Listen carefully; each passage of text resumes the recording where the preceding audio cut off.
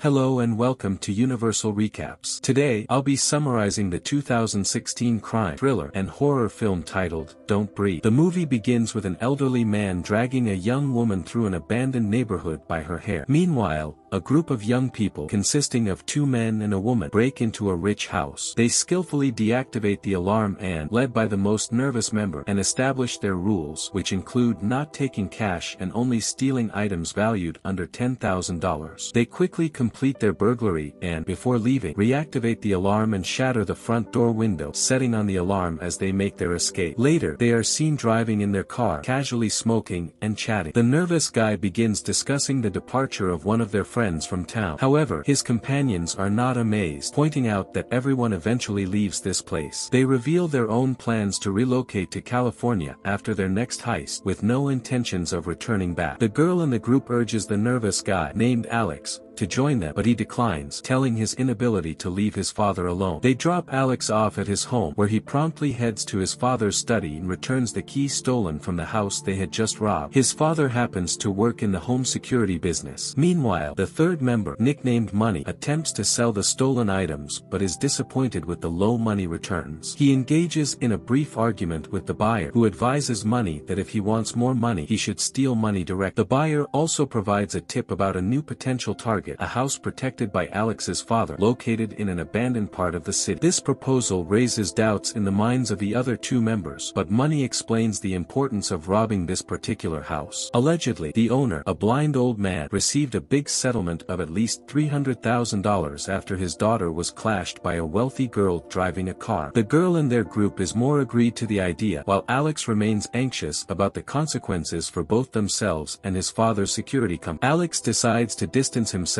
from the plan and walks away. Later that day, Rocky, the girl, sends Alex a text message asking him to undertake the job on her behalf to help someone she cares about. It becomes clear that the message is about her younger sister, as Rocky asks her if she wants to accompany her to California to escape their unhealthy family situation. While Alex researches the blind man's history, Rocky stays home with her little sister, her mother, and her mother's new boyfriend, who both seem to be unpleasant individuals. Rocky is determined to rescue her sister from their troubled family environment. Alex, Rocky, and Money visit the old man's house and the surrounding neighborhood. During their stakeout, Alex and Rocky are left alone in the car, where Rocky shares a childhood story with Alex. In response, Alex assures her that he will join them in California once they complete the job. Money returns to the car and confirms their knowledge about the house when a dog named Rottweiler suddenly jumps at Rocky's window. Money identifies the dog as a home pet to the blind man. They realize the situation and engage in a brief dispute about the unethical of robbing a blind old man. That evening, they return to the neighborhood, noticing that the lights in the old man's house are turned off. They take precautions by drugging the dog with meat for a clear path. When they attempt to enter the front door using the keys taken from Alex's father's security company, they discover that the keys don't work. They search for an alternative entrance and find only a small window, which Rocky is the only one able to fit through. She enters the house and successfully deactivates the alarm using a remote provided by Alex. Inside the house, Rocky notices framed pictures of the veteran's dead daughter on the wall. Meanwhile,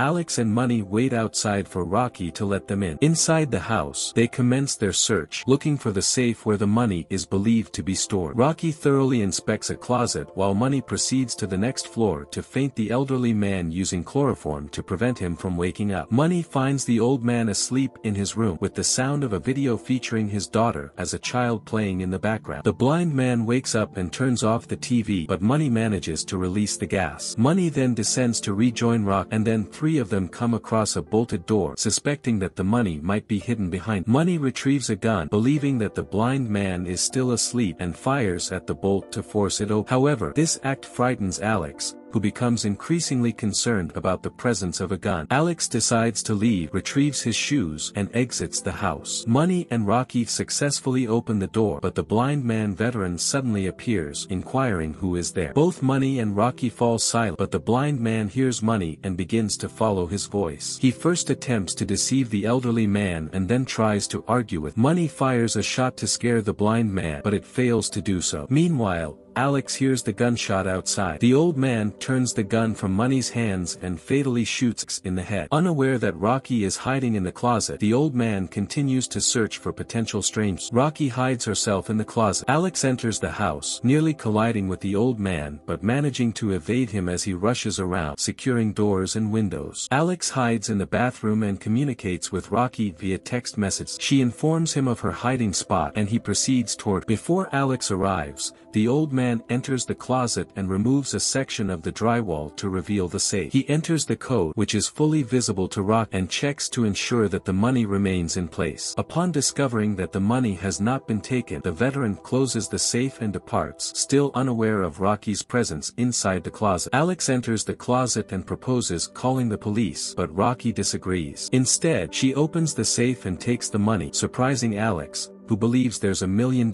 inside. They plan to exit through the bolted door, believing it will lead them to the basement in a hatch that leads to the yard. Before they can make their way through the door, the old man emerges from inside the house, dragging Money's lifeless body to another location. The old man continues with his task, creating an opportunity for Alex and Rocky to pass through the door unnoticed. At this point, the old man remains unaware of their presence until he discovers their abandoned shoes at the door. He checks the safe and realizes the money is gone. Meanwhile, Alex and Rocky explore the basement and make a shocking discovery. They find a girl bound with army cords and chains. Any movement she makes triggers a ring that alerts the old man about the activity in the basement. To their astonishment, they realize that the captive girl is the same rich person responsible for the car accident that claimed the life of the old man's daughter. Despite her faults, Rocky decides to help. They attempt to use the basement hatch, but the old man is waiting for them in front of it and opens fire. Tragically, he kills the girl responsible for his daughter's death. As Alex and Rocky flee, the old man cries about his loss, calling out to his baby while holding the girl's lifeless body. Implies that the old man pregnant her with his baby. He then pursues them through the dark basement after disabling the electricity, causing them to be in near darkness. In the middle of their way, the old man almost catches Alex and attempts to strangle, but Alex manages to escape with Rocky once again. Outside of the basement, the Rottweiler, now fully awake, awaits them. The dog chases them on the second floor and corners them in a room with no windows, seemingly leaving them with no escape route. Simultaneously, the old man, armed with a gun, positions himself outside the room with his dog. Rocky and Alex search for an escape route and spot a vent on the wall. Alex instructs Rocky to enter it while he guards the door. As Rocky enters the vent, the old man and his dog break through the door, attacking Alex. He falls through a window onto a ceiling glass window one level below. Back in the room, the dog follows Rocky's scent through the vent, chasing her along the shaft. She leaps into a vertical shaft to fool the dog. The old man realizes Alex's location and shoots the window, sending him tumbling down to the first floor via the ceiling. Alex makes another attempt to run, but the old man catches up to him in the room where he stores his gardening tools and where Money's body is stabbed. The old man brutally beats Alex unconscious and then stabs him with large gardening scissors. Rocky regains consciousness in the shaft, suffering from injuries and pain. She resumes crawling through the vents and notices two openings, one leading further inside the house and the other toward the outside. As she attempts to break through the bars at the opening leading outside, the old man grabs her from the other side. Rocky wakes up in the basement, tightly bound in the same manner as the other girl had been. The old man is present and she pleads with him to release her, promising not to reveal anything about the girl. The old man explains that he didn't keep the girl in the basement as punishment for her action, but rather as part of his pleasure idea. He believed that since she took his child away, it was only fair for her to give him a child in return. He had been holding her captive because she was pregnant with his child. With his irrational logic, he now holds Rocky responsible for the other girl's death and demands she be held accountable for. Meanwhile, Alex regains consciousness and realizes that the old man hadn't stabbed him, but it is rather Money's lifeless body. He cleverly tricks the dog into a room and locks it inside. He then unlocks the front door. Back in the basement, the old man is heating something and reveals his disturbing plan to Rocky. He intends to inject his sperm into her, heating it for that purpose. Fortunately, Alex arrives at the basement just in time to prevent the old man from carrying carrying out his horrific plan. Alex beats the old man and frees Rocky, who proceeds to confront and attack the old man. Alex advises Rocky against involving the police and suggests leaving the old man chained up in the basement. They collect the stolen money and make their way to the front door. However, when Alex opens the door, the old man, who had managed to break free, shoots Alex. It is now daylight outside. As Rocky starts to run, the old man releases his Rottweiler after her. After a long chase,